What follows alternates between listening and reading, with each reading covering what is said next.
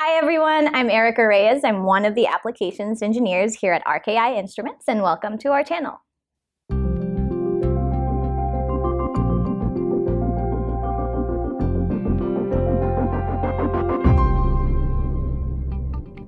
In this video, I'll show you how to do a calibration on our GX-6000 benzene detector.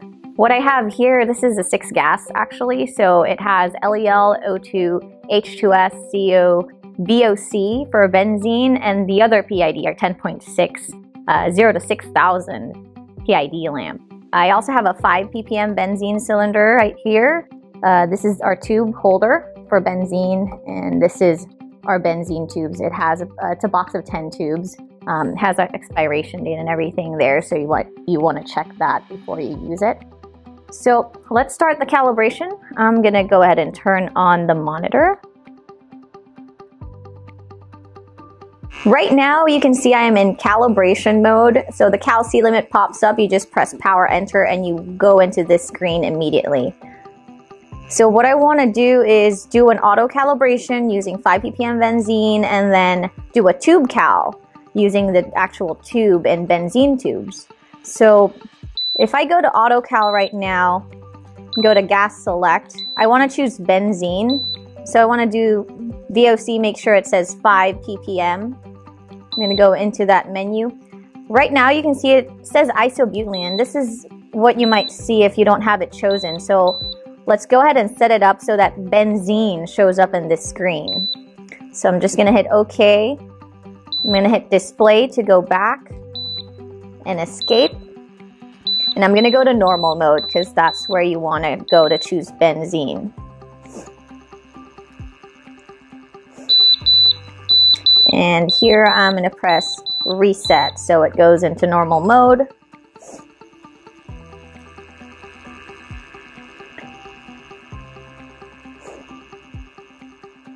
And it just shows your gases right here.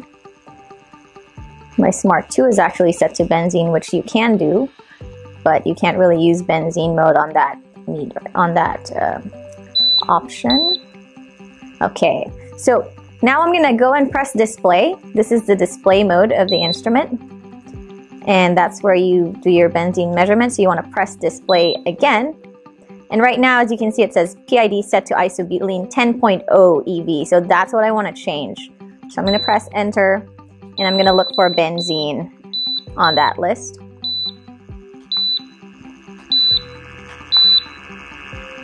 Press enter, and it'll say end. And there you go, PID set to benzene. So I'm going to go and exit by pressing reset. And that's my normal mode. And then we can go to cal mode now. So that's shift and display, cal mode. I'm going to go to auto cal. And as you can see here in a little bit, VOC, there you go, benzene shows up there now. So I'm going to go ahead and do a calibration on the benzene using auto cal. So just press power.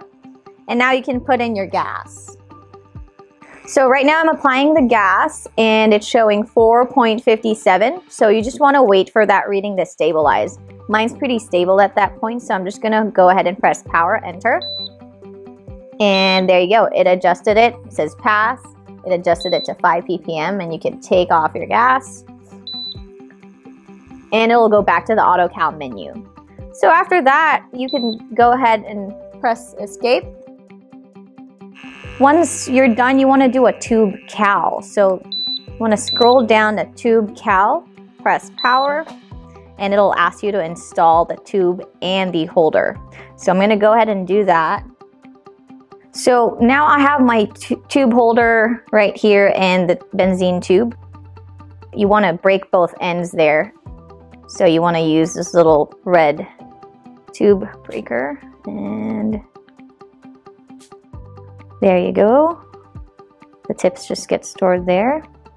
And what you want to do is you want to press out, and that just comes out. And I'm going to install the tube on the top part actually. And it only goes one way, so I want to match the arrows that way. There you go. And there you go. Once you hear that click, it's good to go. So going to go and install the tube holder. There's just a quick connect, so you pull it back and you release. And that is it. So right now it says install tube and holder. I'm going to press power. Again, pick auto cal. I'm going to make sure your concentration's good. So yeah, that's not supposed to be 54. It's supposed to be 5. So good thing I checked that. And this might take a while here. Just pressing and holding the down button. Make sure. 8, 7, 6, oops. 7, 8, 8, 9, 90. And there you go, 5 ppm. So I'm going to press enter and make sure that is it. And I'm going to go ahead and start cal. And once it actually flashes apply gas, so you could go ahead and apply the gas. Do that.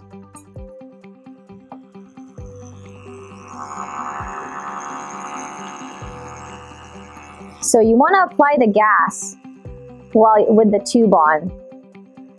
That way it takes into account the amount of benzene that the tube actually absorbs, and your calibration would be more accurate that way. So this is the best way to calibrate your benzene tube, is with a 5 ppm benzene cylinder. And again, just like in AutoCal, you just wait for it to stabilize.